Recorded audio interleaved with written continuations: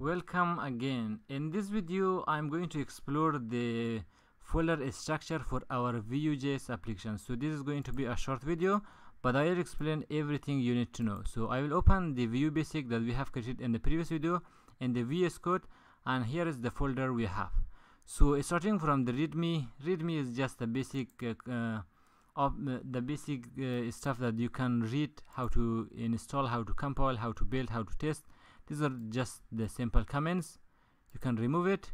And the other one is the post CSS config here. While we were installing our application, I said that we want to have a separate configuration file for our post CSS and other stuff. Here is the configuration file. You can put all the configuration here. For now, we have only auto prefix. It means any CSS you write, it will automatically add the prefix for the new CSS3 properties. So this is configuration for now.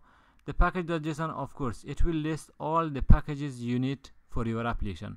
If you are new to this style of programming like package.json using npm and all sorts of stuff, you have to do a little research about Node.js, npm, stuff like that. But for now, I assume you know what are the package.json and stuff like that. The lock one is you don't touch this one because this will be generated based on the package.json.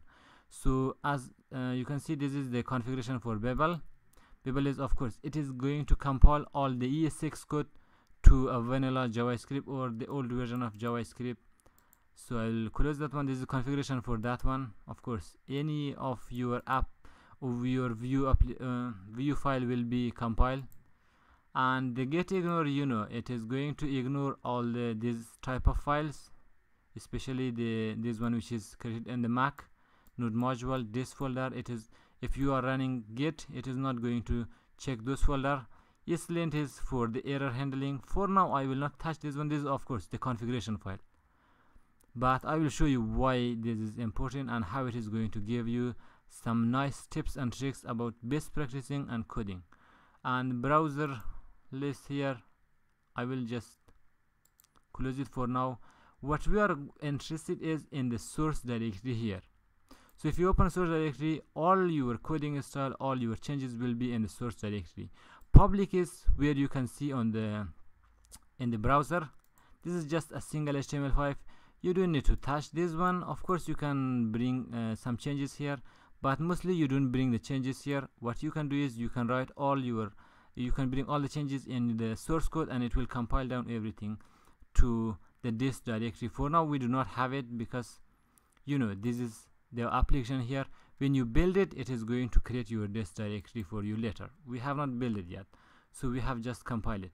For now, you can see we have the router because we install Vue router while we install our application. We have a separate file for storing our route. For now, I will not touch the router because you might not know what is router, because I assume we are learning the basic of Vuejs. All your component, assets, the logo, images will be in the asset, component, and view. If you check out the live side here, now you have two components here. One is the home, one is the about. Where are those components? These are in the view, home and about. These will contain all the information here. This is how you develop your Vue application like this. You have, for every page you will create a component, and every component, you know, it has a .vue file here. If you see the icon here, and if you can see this nice template coloring, I will show you in the next video some of the tool for Visual Studio Code as well as for the Chrome. If you are developing a Vue application, those are the dev tools you must have. So going to public, this is the public file here, and node module, of course, this is going to be store all your packages that you install using npm.